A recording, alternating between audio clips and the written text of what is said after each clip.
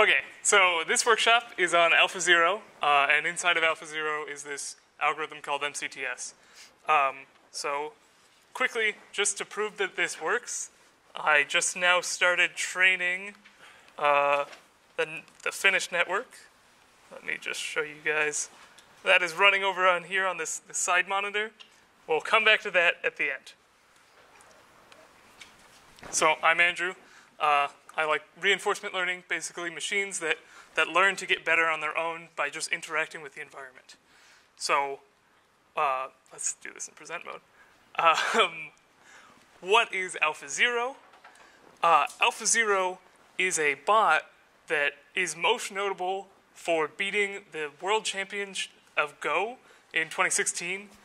Go is this game you can see on the right. It's played by placing pieces down on this grid that's 19 by 19, and you capture pieces by fully surrounding them.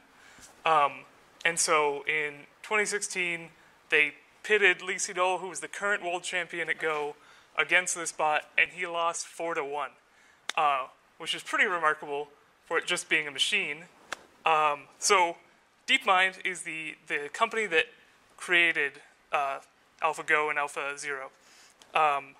But the interesting part about this algorithm is that it's not just Go. It can play any game. Any game that it has like a structure similar to chess or like a board. If it has boards and pieces, Go can play it. Or if it can be represented as boards and pieces. So how does it work? It uses this structure underneath the hood called MCTS, which stands for Monte Carlo Tree Search. If you hear the word Monte Carlo, I for the longest time thought Monte Carlo was this really good guy who was great with randomness. It's not. There's this place in France called Monte Carlo, and it's their like version of Vegas. So their randomness comes from that area. And that's why it's called Monte Carlo like simulation, and in this case Monte Carlo Tree Search. So basically MCTS has 4 steps where at any point you've explored some amount of the game tree. So we're representing our game as boards, and then moves you can make from a board. And if you, let's say you move a piece or you add a piece onto the board, you now have a new board. So you can move through a tree in that way. Does that make sense? So you have a board, which is like a state, and then any action you take will get you a new board or a new state. And so that is our tree, and that's what we're working with. So what we have is we've represented some amount of our tree in our MCTS tree. I guess we're using tree for 2 separate things here. One of them is referring to the actual game tree, and the other one is referring to the structure that we've kept to our own understanding of the game tree. So our own understanding of the game tree is fuzzy and not quite perfect. That's where that Monte Carlo comes, but we make it better and better. And that's how we get better at playing the game. So in the first step of MCTS, we move through our game tree until we find a node that we haven't seen before. And at that point, we expand that node, which just means like I ask it, what's the value of your node? And that's an interesting problem to deal with, and we show how they deal with it and how other people have dealt with it. But we'll get to that. And then, so to find that value, use simulation. And so you can either simulate a random rollout where you go, okay, I'm in this board state. What is my value at here? I can either take random moves until I win or lose, and then that's the value. Or AlphaGo to something more interesting, which we'll talk about in just a second. And then backpropagation is, once I know the value of my board state, that affects every board state above me. So if I know I'm going to lose if I enter this board state, I'm going to tell the board state above me that the value of that board is low, so I don't want to hit it. Does that make sense? Well, we'll go over this a couple more times. And then so this simulation happens many times before you make one move. So basically, this is like the computer thinking about future moves, but it's not actually making these moves in the real game it's playing. So it's like dreaming about future moves. And once it's dreamt a fair amount, we select a real move to actually make in the game. So there's a couple things wrong with base Monte Carlo tree search. Mainly, like, so first off, if you have a tree, you don't really know anything about its relation to other parts in the tree. Like if you have a tree node, you don't know if that's just the same tree node rotated. And so you can't capture that at all. And if you're taking a node and you want to find its value and you do a random rollout, it's just terrible. Like you could win, you could lose. You kind of get the distribution, but you have to take a lot of rolls to figure out the true distribution. And you can't get better between games. If I have a tree search and I lose every game in this tree search, I'm going to always lose every game unless I deepen how far I search that tree. And then some cool stuff about Go. So if we're looking at this tree search, we want to, in a classical way, search all the nodes. That would be ideal. We know the true game. If we can search all the nodes, we know we win like this percentage and lose with this percentage. But that's not easy to do. Let's say just in chess. There's a ton of board states in chess, 10 to the 45. You wouldn't be able to search that in a reasonable amount of time. But in Go, the problem is way worse. There's 10 to the 82 atoms in the universe and 10 to the 170 board states, which is just double 82, right? But that means it's squared. So for every atom in the universe, there's an entire another universe, and when you sum all of those, you get the board states of Go. You can't search that. That's not going to be reasonable. But in the same way, we've beaten someone at Go, so we figured out a way, and that's amazing. So what AlphaZero or AlphaGo does is when I reach a new node, a node I haven't seen before, I have a neural network that will tell me what's the value of that node. So I don't have to do a random rollout. I have this mystical box that can tell me, okay, you're going to lose 30% of the time, or you're going to win 40% of the time. So this is a good or bad board state. And then on top of that, we have a policy which lets us make non-optimal moves. So in like MCTS, you can think of, I'm going to always generally go towards the board where I win the most often, but you're not necessarily going to always win. Like, what if that win is very easy to block, so it's not actually an often win? The policy lets us take moves away from those. We can go to states that you win less often, but you actually win more often. But then the question becomes, how do you get that data? Like, I don't actually have this mystical box yet. I just have a computer, and I want it to be a mystical box. So let's go through how they do that. It's fun stuff. So to keep track of our MCTS tree, we're going to need a couple things. One of them is just the value of the board. That's going to be what pops out of our network. And then another one, we need the value of all the boards underneath. This is how part of how we're going to make decisions on where we're going to go to next. Then we need a policy that's also going to come out of our network. And then visit counts. This is also used when trying to figure out which node to expand. I don't know if you guys have heard about this before, but there's this trade-off between exploitation and exploration in reinforcement learning. Like, if I know something is good, I want to go for it, but I also want to explore new nodes in case there's a better option. So that N node, the visit counts, will help us find nodes that we haven't visited so many times and could have high values. So the step one of MCTS, we're going to move within the tree we've seen before. And so if I'm at, let's say, like that node on the second node, how do I know which of my 3 children to go to? We have an equation for it, which will help us.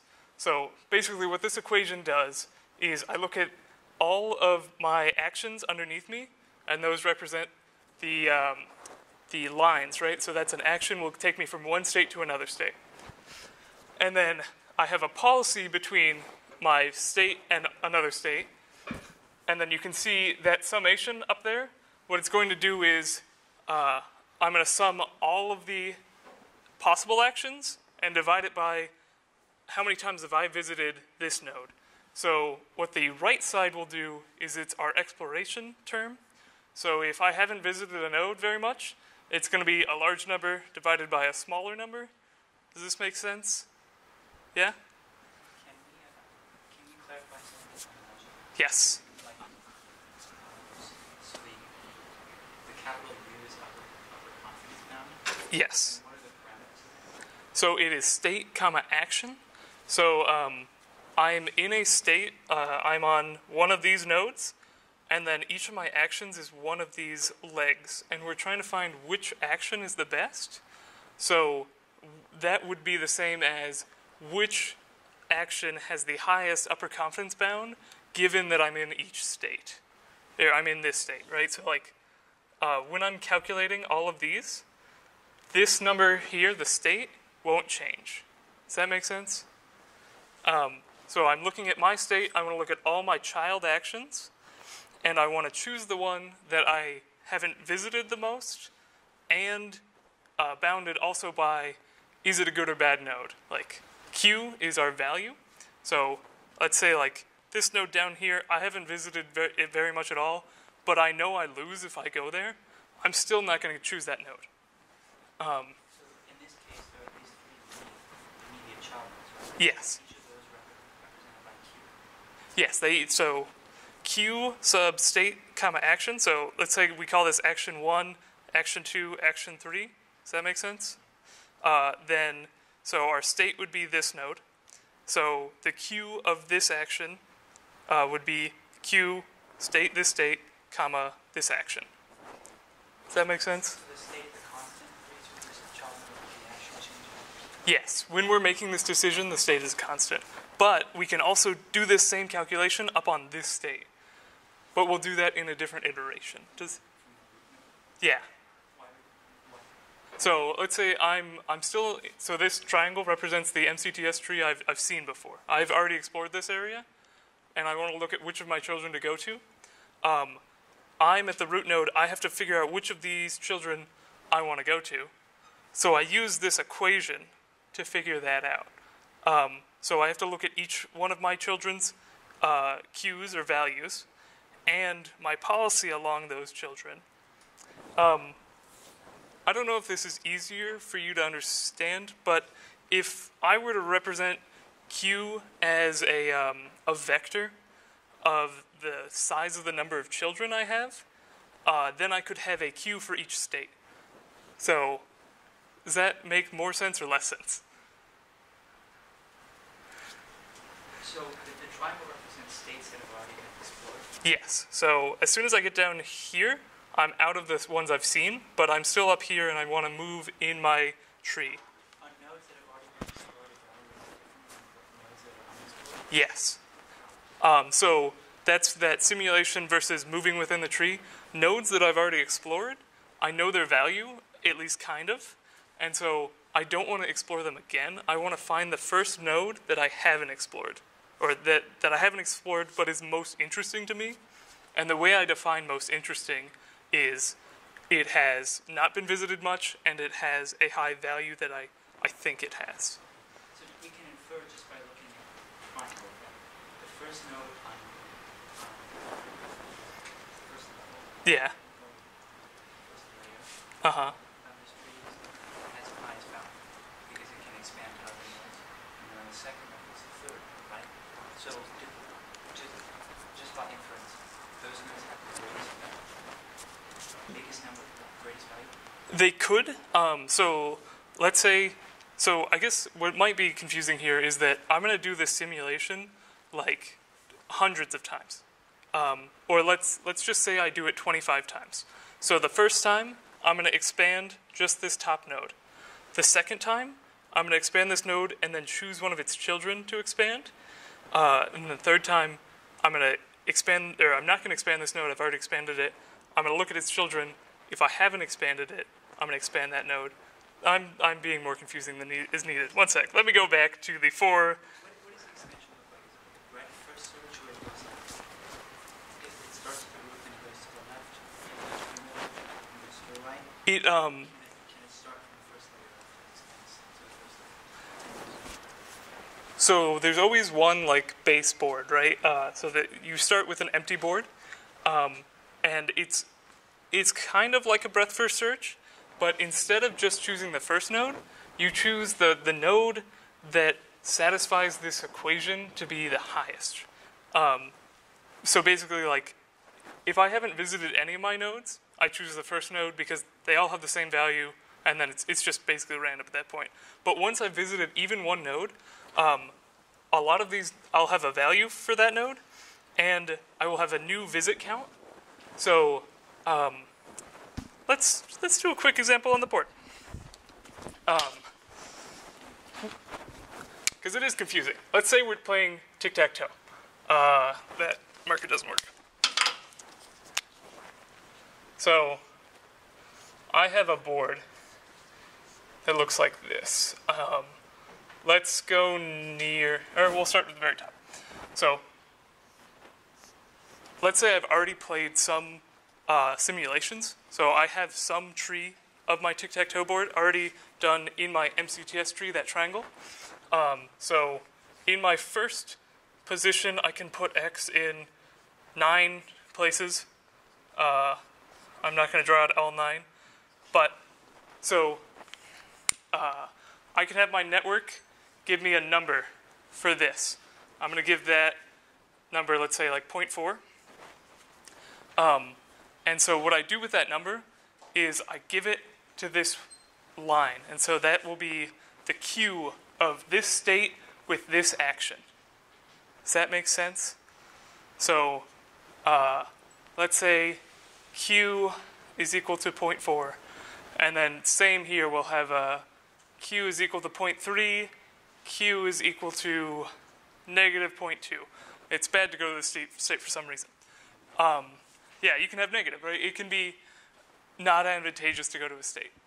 Because the way we represent winning is if you win, it's a positive 1. If you lose, it's negative 1.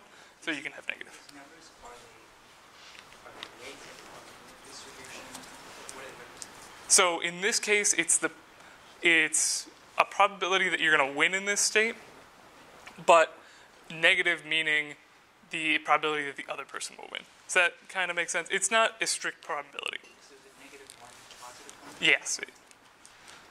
So you can expect in tic-tac-toe, because there's no like way to win, all of these values should be eventually around 0.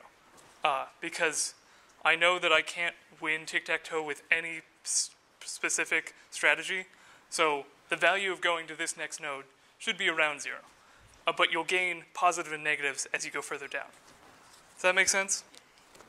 Okay, so now we need P, which is our policy. Our policy, let's say, just for simplicity, is 1/3, 1/2. This is interesting. The policy doesn't have to sum to 1. It's not like a probability distribution. So I'm just going to make this 1/4. So if I wanted to know which of my children to go to, I would just take these numbers. Let's do it. So it would be 0.4 plus cpunct is a interesting variable. It controls kind of exploration. So if your cpunct is very large, it means that you're going to go towards nodes that you haven't visited before. Does that make sense? How does it encourage, how does that algorithm Yeah. encourage the node to want to explore? So it all comes from this n term, which is n is visit counts. So if I've visited a state, or I've traveled along a state action pair a bunch of times, then it's the state action pair n s comma a will be large. Whereas that top term, which is the square root of all of the times I visited all the subchildren, which is equivalent to saying how many times have I visited this node. Does that make sense? Right. So for every child or every action of this state, how many times have I visited? Sum those up. So that will get one number that's the same for all of these. And so you get a ratio. Let's say I visited this one 1/3 of the time. I can't do fractions. Let's do 5/6. Nope. 1/6. And then the rest of it is 3/6. So if I visited this one 1/3 of the time, I'm going to want to see it more. Or sorry, how do I say this best? Oh, wait. So that the square root, that summation, what is the B and A stand for? Yeah, so A in all of these is the action that is taken. So A is one of those lines. So I have a state, and then I have an action. And that action, in this case, is putting this X in the top left corner. And the B is along the summation, so it's the sum over all the actions. Does that make sense? That B in this line is, What? is 3B in this line. This example. B is 1, 2, and 3. So, like, let's name these real fast. I'm going to switch these to dictionaries. So we're going to call this action 1, action 2, and action 3. So if I wanted to sum for every B, it would be the same as summing from 1 to 3. Does that make sense? Of n of s comma b. So I look at all of my children of this state, and I sum them up, and it's just how many times have I visited any of my children. Does that make sense? Yeah? So every time AlphaZero plays against something else, it's kind of improving and then improving his algorithm since it's not it's not explored yet. And then if it is in the algorithm, it just tracks it and then takes it back. Yes, and what it does on top of that is when it reaches a new node, it uses neural networks to make itself even better. So like what we're talking about here is still just how MCTS works. And you can see, kind of, that if you were to do this infinitely many times, you would get the true distribution of games, and like you would be able to play the game perfectly. But we don't have infinite time. There's too many states. So we have to explore the tree specifically in the best way that we can while still exploring. Is there a cutoff? So obviously there are more states than there is skew cutoff. Yes. So they must have implemented some sort of hard cutoff where the tree can only explore so many states or so many levels of the tree before it's done. I'm happy you said that because that's exactly what MCTS helps you with. Every one of these simulations takes like a finite amount of time. We know generally like the upper bound of how much time it's going to take to do a simulation. You have to move through the tree and then you'll reach a new node and it takes a little bit of time to compute that new node. But that's not going to be infinite time. So what you can do is your cutoff can be, do I have enough time to do another simulation? And if I don't, I just don't do another simulation and I choose my actions from the simulations I have done. We will get into how it chooses its actions from a simulation or from the simulations in just a second. Does that make sense? So for now, we have to understand that this U term will let us explore and exploit as we're moving through our MCTS tree, and we're about to reach new nodes. So once we reach a new node, we have to expand it. And basically, what expanding does is there's a bunch of steps attached to it, but it's just like housekeeping. Like we're just making the tree all nice, making sure it's happy so that we can use our tree nicely. And then 3 is called simulation.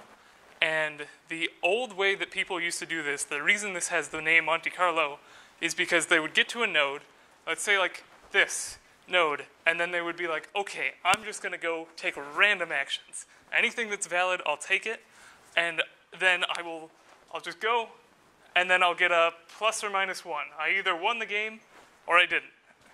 Simple as that. And that is now the value of this node. So let's say perhaps I lost it. So now this has a value of -1, which isn't super good, right? Like, we don't know if we're going to lose in that state or not, but we believe currently that we will. But what AlphaZero does is it doesn't do that silly simulation where it goes and gets a positive -1. Instead, it takes a neural network, looks at this board state, and says, what percentage am I going to win with? Is it going to be like, Am I going to win with 40% or is it very close to 0? And so we can get a fuzzy representation of our actual ability to win in that state. Does that make sense? Okay. So can we clarify how DeepMind monocolor research is different from a normal on-the-shelf Yes. research? So At what point in a normal monocolor research does it make a random rollout and it assigns a very simple probability? that's in this step 3, this simulation step. So I move through my tree with steps 1. You can kind of see one tree selection. And so I move through my tree, and then at some point I'll hit a new node. And so that point I expand that node, and then I do a simulation on that node.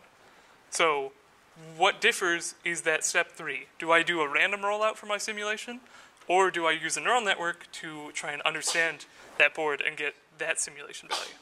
Does that make sense?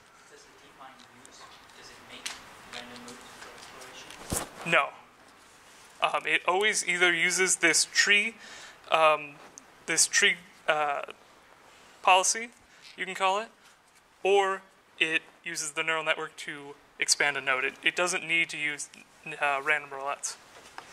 Does that make sense? Okay. Yeah, you can see random rollout's bad. Neural network's good. Okay. 4. Now, we've talked a little bit about this, but once I have a value of a node, I want to update my tree. So let's say I've gotten this one to say -1. I don't think that's good, but I get to keep going.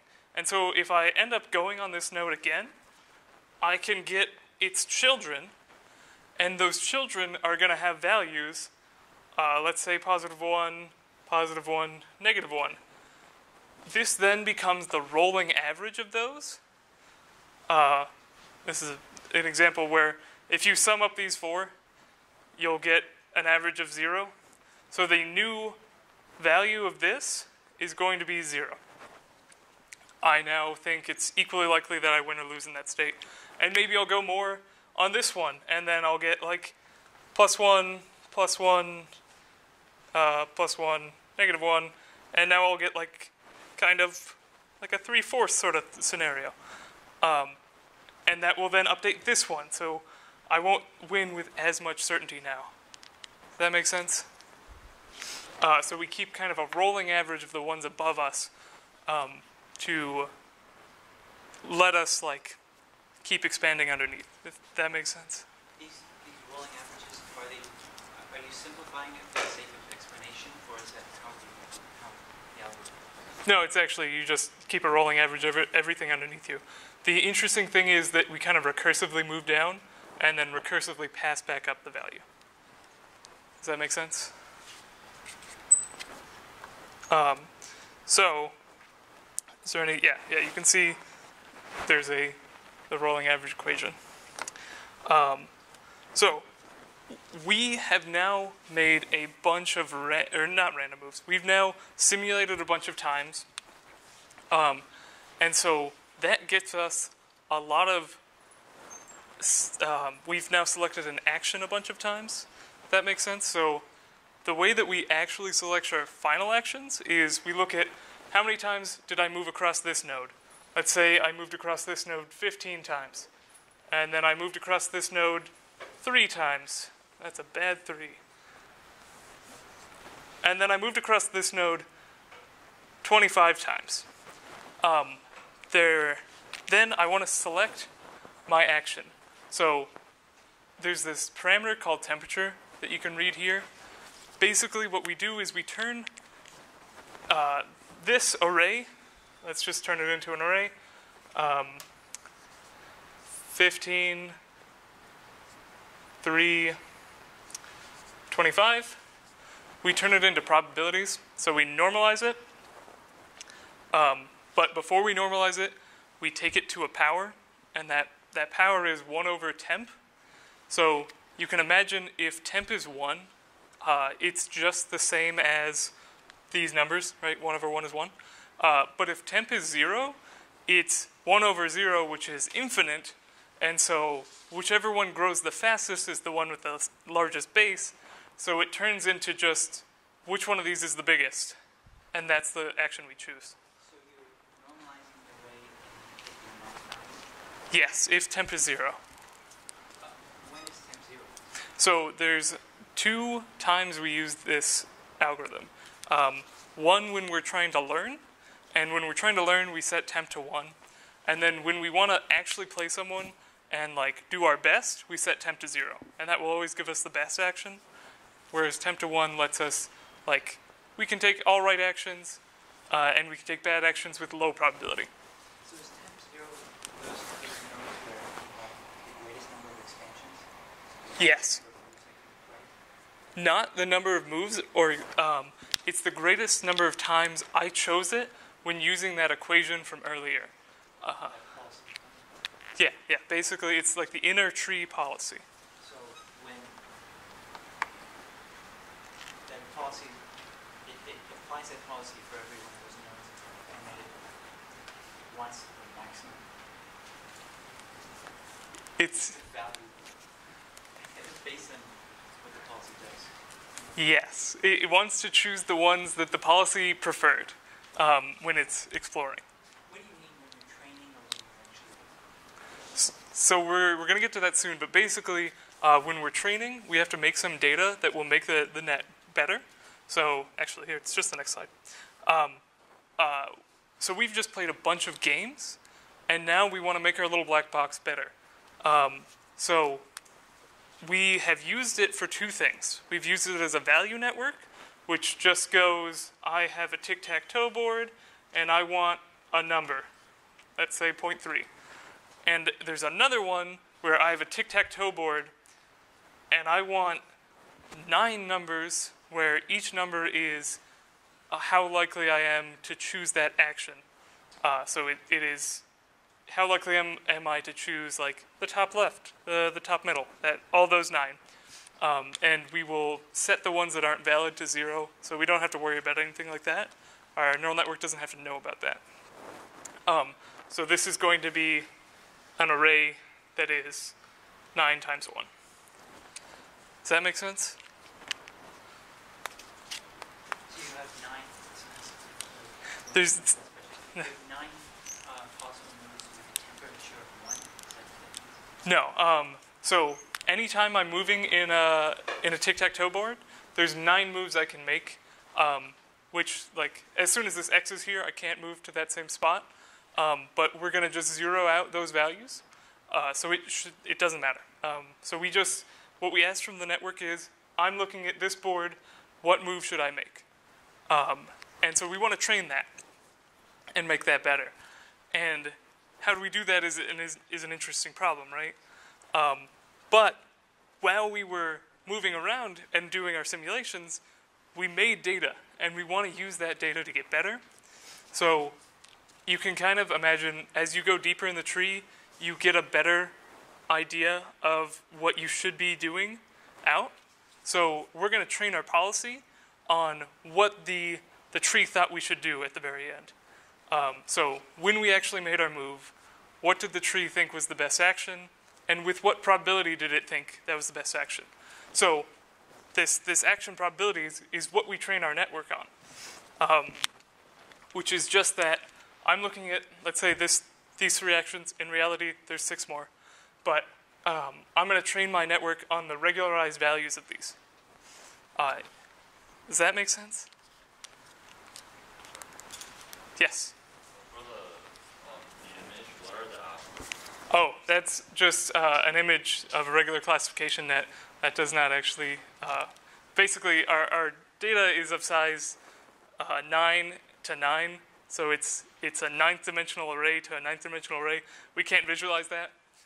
But what I was trying to implement or show here is that it's just a regular classification problem now. We have input data and we have output data, and we know how to do supervised learning to make our input output that output. Does that make sense? Okay. So same with value network. We played games, and we either won or lost in a position. And so we're going to train our network on if we won in that position or if we lost in that position. Let me say that a little bit better. like whenever I made like this move to this move, I like actually made this move. I'm gonna mark this as we won the game, and I'm gonna train the network to say, okay, with this start, that's a 1. I actually won it. And so we'll have a large amount of training data. So we'll have a lot of, okay, this board means I win. We'll also have a bunch that say this board means I lose, and it will get an average. Does that make sense? How is the average applied? So let's bring down the dimensionality. Let's say I just have, I have a board that can be represented by numbers, and so we'll just, somehow I can represent my number, or my board as 2 numbers. And so at each, let's say this is board 1. So this is our board in space, right? Like that represents a board. We're going to get a bunch of examples where this is a positive 1 and another bunch of examples where this is a negative 1. And so it will have to learn, like, what do I actually classify this as? But it doesn't have to classify it as positive or negative 1. It can choose, 0.4. And if that is the number that minimizes the loss between the positive ones and the negative ones, that is the correct average that it would choose. So, I see. Is that linear classification? Yes, it's just in 9 dimensions because it's a tic-tac-toe board. No idea. It's impossible. You could do, no. Yeah, I'm sure it would look awesome. I don't know. But sadly, we can't draw it. Before we move on to Yes. actual probabilities, can we explain how you read the values? Oh, yeah. So the x in this case, that represents one of the points. You're talking about like, we are training our network on x to y. So our x's in this case are tic-tac-toe boards, so they're board states. And then our y's in this case are, in the case of value, they are just the positive and negative ones. So that's just going to be plus or minus 1. Or in the case of policy, it's going to be a 9x1 array, which is the output of that function. Does that make sense? And for x and n states, what does that mean? So n is the number of times we visited it, and then state is like a tic-tac-toe board. So you can think n substate is the same as summing, or as getting out all of the individual visit counts of each of its children's actions. Right, like so n of this board state, let's just draw it in there, would be in this case 15, 3, 25. So it's represented as a one-dimensional vector. Yes, it's represented as a 9x1 vector. And what about temperature? The temperature is already taken care of. Is it string No, because we've already, like, we use a value for temperature. So we have one value that we use when we're selecting nodes, and we do that during the training period. And then from the training period, we get data out, and so that data already has it evaluated with temperature. This is the data output. Yes. After it's played against itself. Oh, this is important. This is very important. It doesn't train by like playing against a static robot. It trains by playing against itself. So all it does is it goes into a game with itself and it plays tic-tac-toe, and then whoever wins gets positive training data, whoever loses gets negative training data, but it's the same network, right? So it trains on all of that data. So,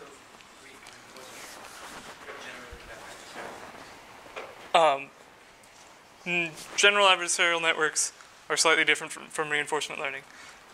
Reinforcement learning has this loop, and we're about to come to the full circle of the loop. But what we've done is we've played tic-tac-toe and we've gotten data out. that we can then train on, and we're going to train on that data and then go back in, if that makes sense. Are both versions of the neural network using the same policy, the same algorithm? Yes. Are they playing the same moves against each other? Well, they're playing two different, like one is playing X's and one is playing O's. So their moves are going to be different because they're different characters. And because of this, because like in the case of this one where you have 15, 3, and 25 in your ends, or your visit counts, you won't always make the same move because like you're not choosing the best move, you're choosing moves with this probability, which is where that temperature parameter comes in. So like, let's just go back one slide. When we're choosing our actual action to make, we choose it by taking a random choice where the probabilities of taking each action is the action probabilities, which is just that temperature vector.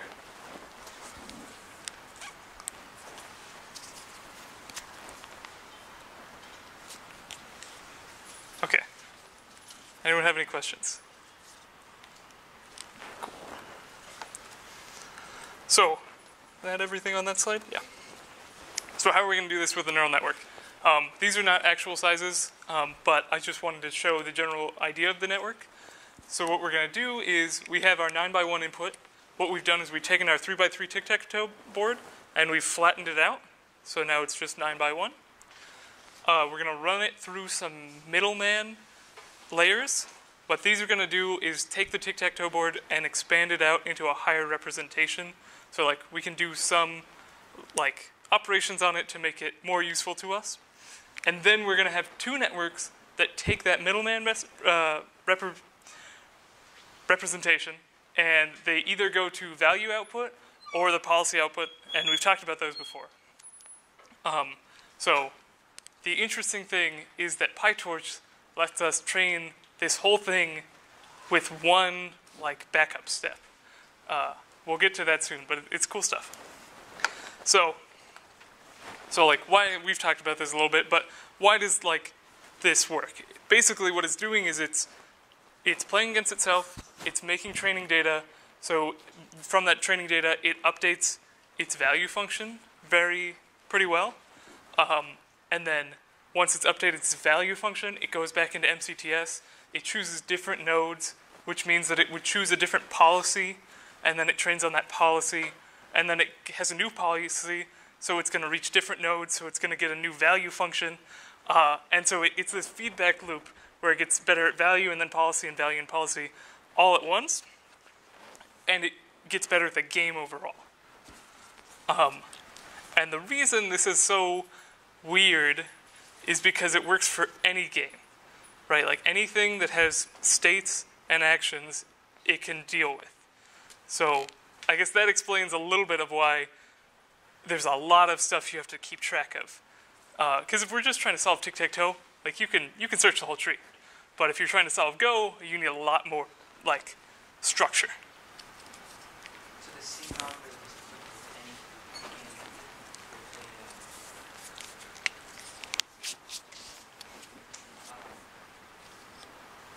what is the word? Supervised. Where the entire game state is. Yes, fully observable is the word that you're looking. Yeah. So here's the thing. Does this ever like go terribly wrong? If I have a value function and I take policy or take actions according to my policy, do I ever hit like all the wrong things? And then like if you hit all the wrong things, you end up with this training data that is not representationally significant to the actual game. Like it doesn't help you play the game any better. So that's bad. We don't want that. And it can happen. But luckily, Mad Max solved this problem. You need the Thunderdome. So we have the pit, where 2 bots enter, 1 bot leaves. We train our network from the training data, and then we pit it against its old self without the training data. And if it's better than its old self, we can say it's strictly better at tic-tac-toe than its old self. So we accept it. Otherwise, we have to train for a little bit longer. But I just like the Thunderdome idea. The interesting thing is, this works for tic-tac-toe. Like, we can say, if I beat you at tic-tac-toe in, like, every way, I'm strictly better at tic-tac-toe than you. But is that true of, like, a 3-player game? Does anyone have any ideas? So if you, wait, we're saying three different versions of the same number? No, like in like a different game. Like, let's say I'm playing tic-tac-toe with a bigger board, but let's say it's like a 4x4 board, but I have X, O, and triangle. You can't apply this because there are scenarios where being better than circle at the game doesn't actually make you better at triple tic-tac-toe in any way, because you have to like be better. You have to be able to accommodate both circle and triangle's policies. It's a whole fun thing that you guys should look into if you're interested. But in 2-player games, we can say if I'm better than you at tic-tac-toe, I'm strictly better than everyone below you as well. So I've gotten better at the game overall. So we have a little bit of code. Feel free to copy this link. It's going to take you to a Google Colab link that you can then you push to your own Google Colab. Yeah, open playground. I don't want to close this down.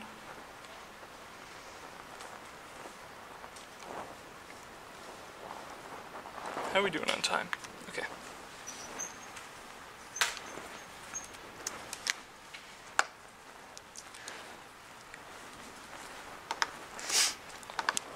Once you get in there, you should see that it's only like 4 lines, which is a little disconcerting. But we're going to edit the code inside of Colab. This just makes our dependencies super easy to deal with. If you have PyTorch installed, you can just clone the GitHub link to your own computer, but it doesn't really matter. You can do either way. So does everyone have this link? I'll leave it up for like a second longer. Cool.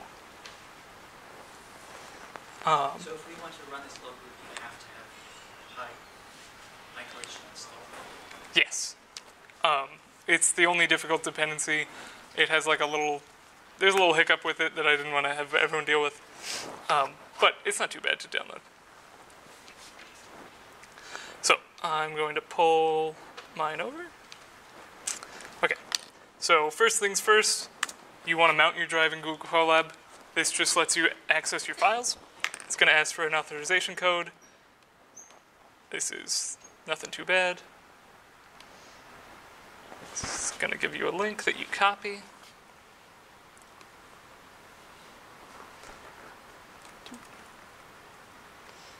And you paste it into here.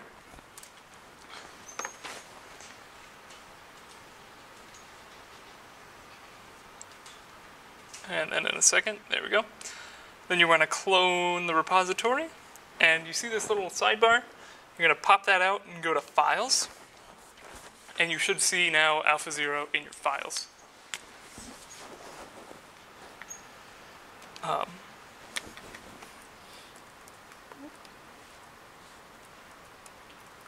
okay.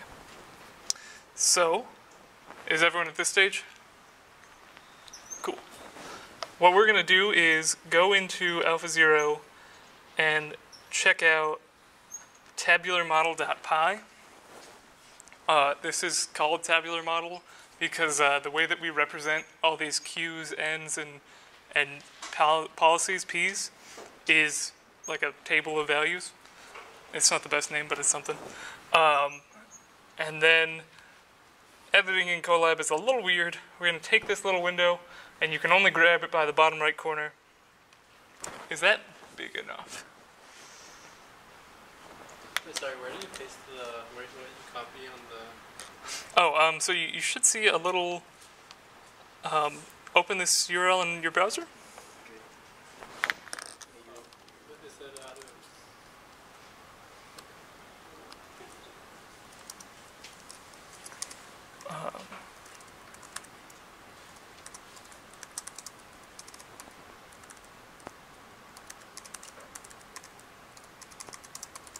Okay.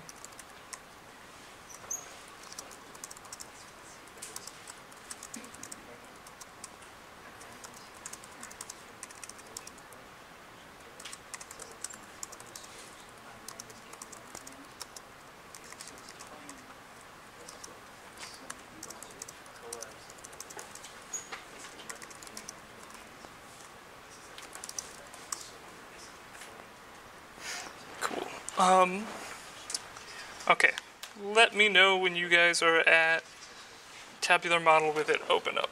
I'm going to increase the size of this. Okay.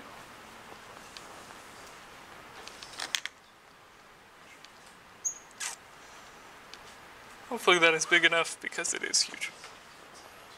Okay.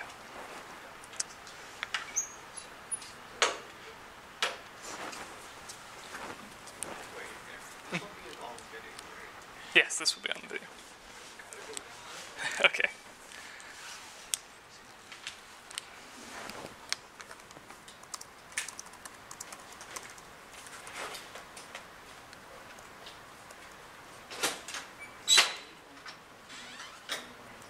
So, if you're having trouble, make sure that you open it in Playground and follow the steps, and you should be able to open that Files folder.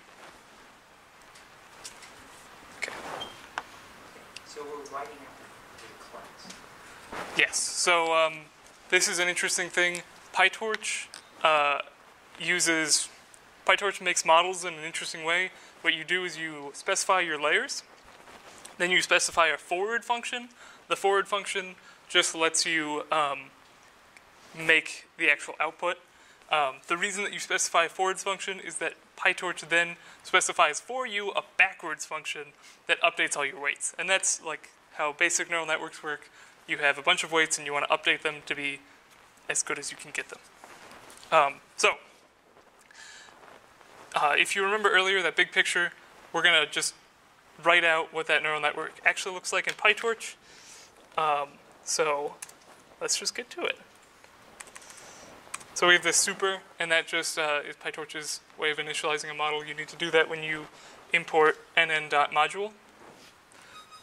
So if we have an input layer, that's going to be, if you look at the imports above, there's the nn module, which holds all your layers for PyTorch.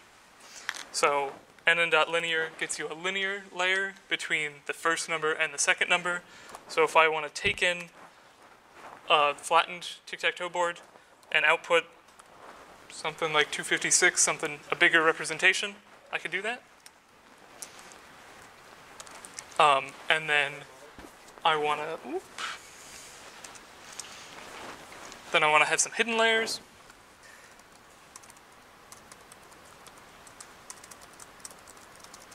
And that's just going to go from where we already are, 256, to, let's say, 512. Doesn't really. We're just trying to give the network enough brain power to think. What are these boundaries? So when you're making a neural network, you have your input nodes. And so in that case, it's 9 for us. And then the next one is the amount of nodes in your next layer. So does that make sense? Like you start out with a neural network that has 9 nodes, and then it goes out to, let's say, have 256 nodes or something like that. And it's just a fully connected, dense layer like this. I'm not going to draw all these lines, but you get the idea. It's going to be fully connected between 9 and 256, and then fully connected between 256 and 512. Does this make sense? Have people worked with PyTorch before? Have people worked with Keras before? Or like TensorFlow?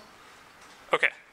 PyTorch, the reason people like it is it's kind of like a more Pythonic way than TensorFlow to make stuff. So in TensorFlow, you have this big graph, and the graph is king. You make this graph, and then you run stuff through it, and you run stuff backwards.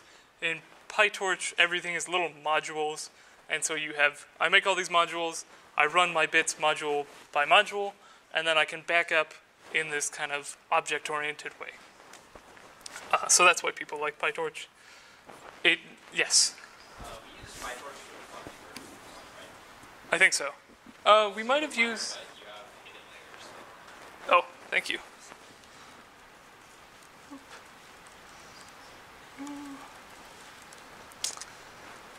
Yeah. So, for now, we'll just keep that. and then we want to take our layer and then go to a value function and a policy. A value model and a policy model. So let's go make those. Our middle representation is what this hidden layer represents. So policy output is just going to output is going to be a linear between that 512 representation, and if it's a policy, it has 9 outputs, so it's just going to be 9. And then we have a value output.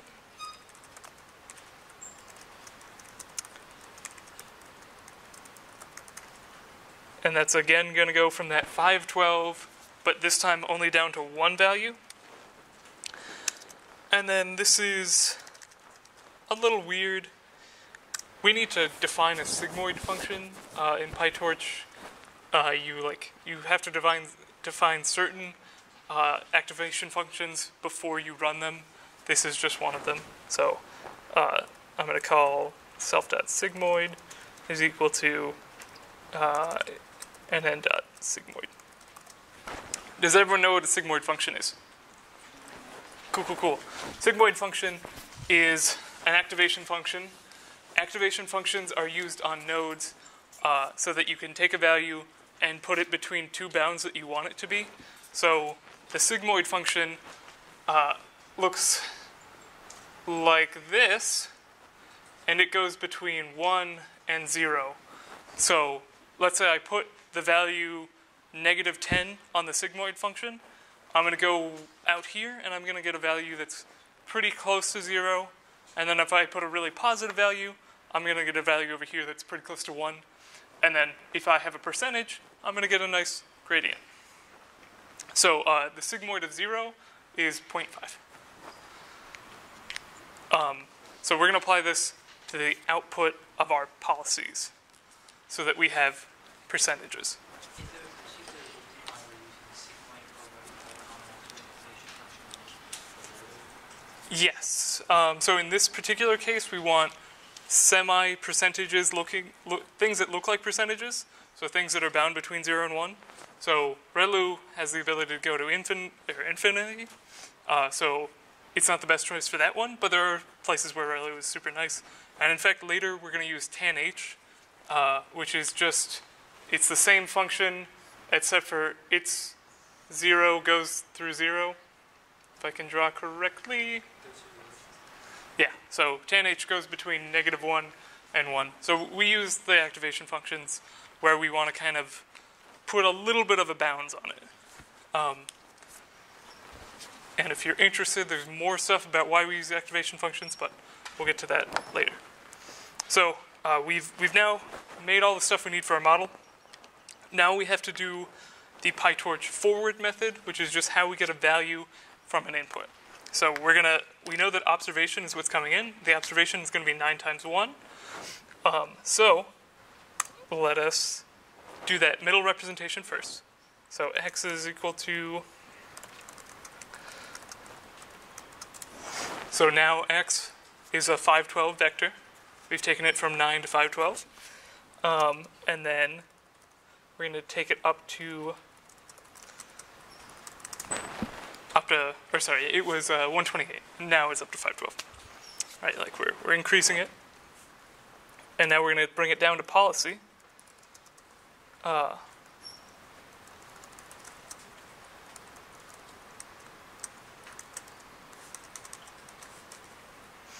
then we also want our value out.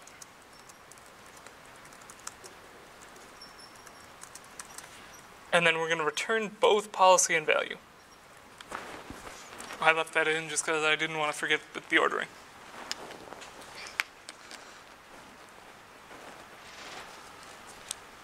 So this is just how you do forwarding in PyTorch.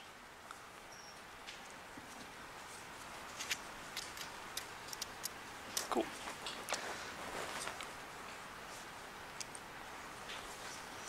Give everyone a second to copy that down. While we're waiting, can we explain what the parameters of the forward function, so the ops in this case?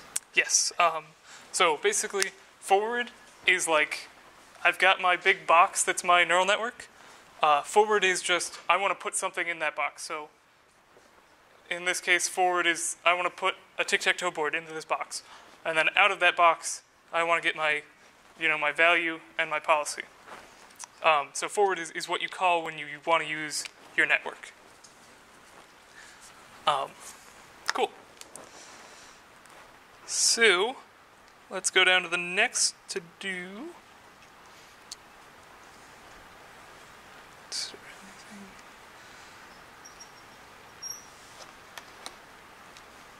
Does everyone have it copied down? Cool. So here, is this correct?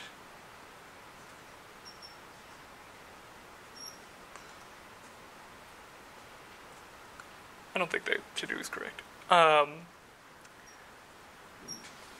we go. We're going to go down to the train function and maybe come back to that to-do. So when we want to train our network, let's say we're given the data, and the data is in the form, the data format we're going to be given is, it's going to be a tic-tac-toe board, a policy, and then value. So it's just going to be a bunch of these. There's going to be, for every game we played, there'll be around 9 of these, and they're going to be all on a big list. And the first thing we want to do is take that list and randomize it, because if we train sequentially, we're going to learn kind of weird like spaces about the data. We're going to like get all of the ones where you have zeros on the beginning state at the same time. That makes sense? So we're just going to randomize that data first. Luckily, NumPy has a random.shuffle.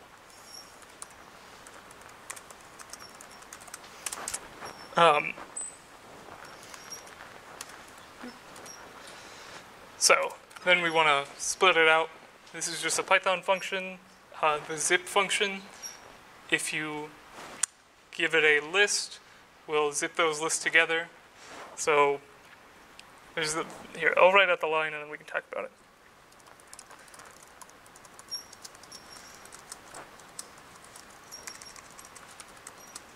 So, has anyone used the star in Python before? What?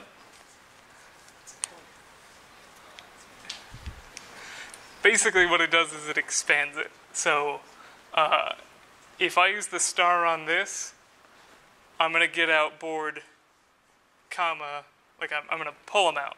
If I do it on a list of many of these, what I'm going to get is, I'm going to get a list of all B's, and then all P's, and then all V's. And that's what we want. So if the data structure we're working with is a 2-dimensional, right? 2D list? Data, yes, is a 2D array where one dimension is each sample, the second dimension is board policy value. So we're exploding the outer array, and now we just have... Now we just have board policy value in their own arrays. This is just to help us with training, because we only want to train all of our boards, all of our values and policies. Cool. Where's our next to-do? Okay, losses in PyTorch.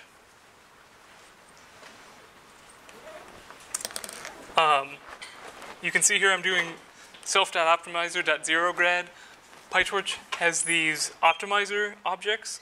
What they do is they hold all the weights of the model, and they help with optimization. They have their own ways of doing things. There's a couple optimizers, but what you do is before each time you train, you zero out all the gradients, and then you make gradients through a loss, and then you update those gradients, and then you zero them all out again. So we'll see that as we go through. So policy loss.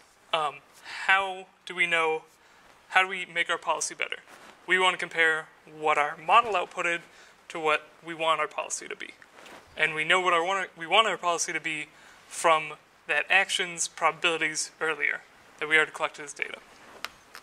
So first, let's just get like our predictions from the network.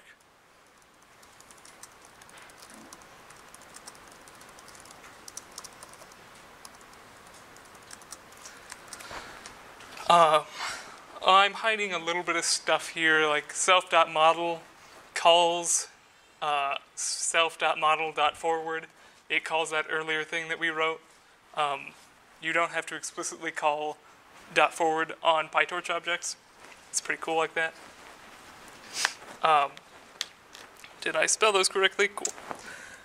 So the policy loss is just going to be, okay, this is also a little weird.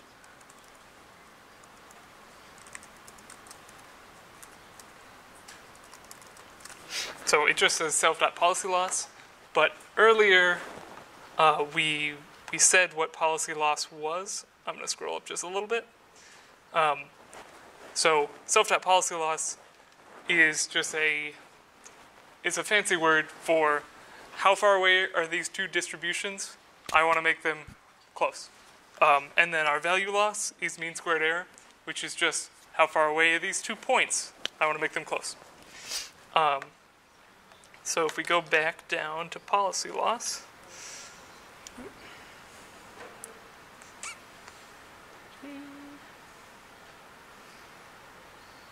okay. Oh, where'd it go?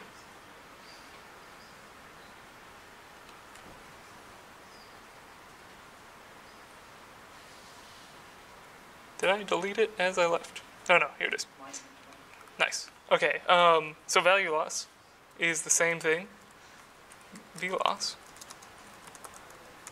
value loss, value predictions. Okay, and then here we get the coolest thing about PyTorch, in my opinion.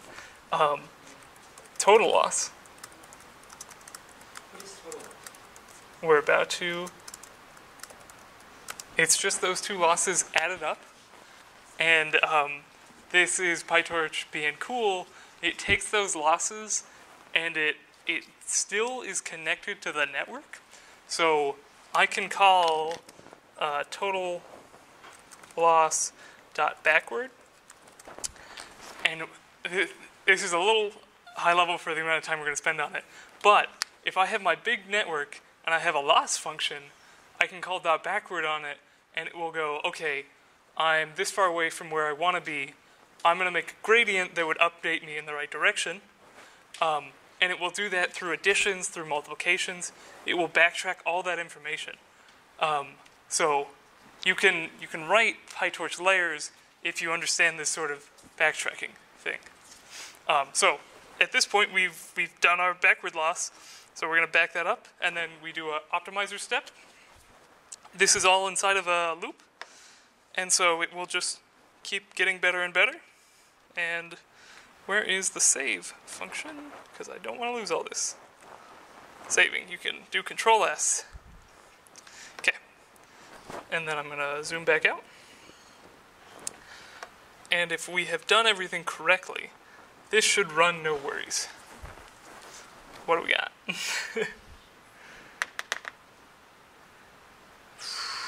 Policy output. I definitely spelled it wrong.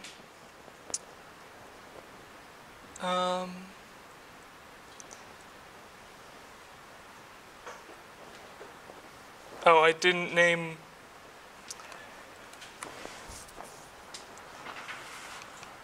Oh, nope, this one. Self that. Oh, I cannot search that. Okay, okay. I think I know where it is. Does what we did make sense to most people?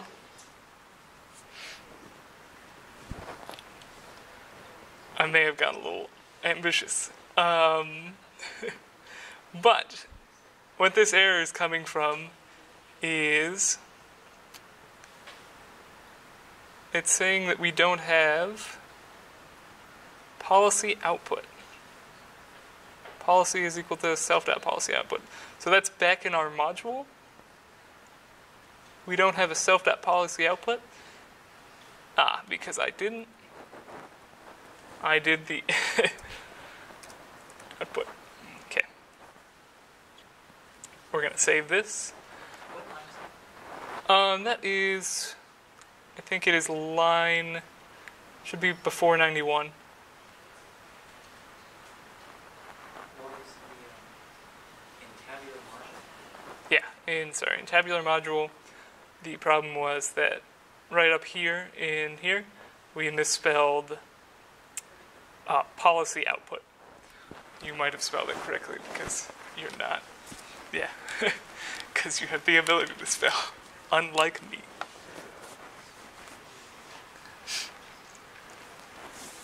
Okay, let's try running that.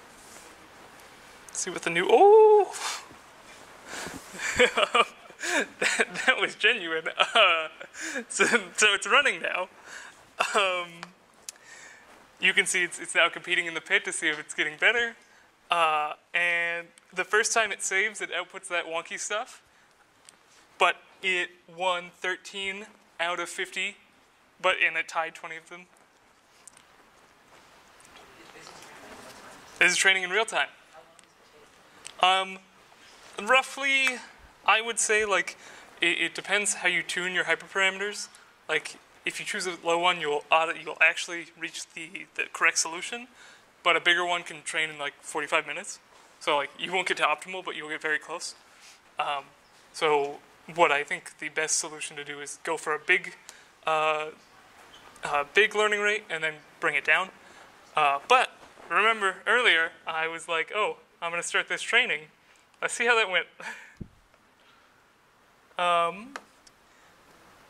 Bringing it over. And this is all training on the cloud. When I was training this on my local computer, I was just blowing hot air out of the side of my machine. But this is all in the cloud, so it doesn't like destroy your computer. So that's good. So it's losing a bunch of times, but it's losing and tying most of the games, which means that it's taking a new step. Like I'm training to learn something that's actually weaker, and it's being exploited by this better AI, which is the one that we're keeping right now. So let's stop that training. This started started training right as we started, and we're going to play against it. There's this other script called Play Against the AI. It just runs the AI. It's okay. There we go.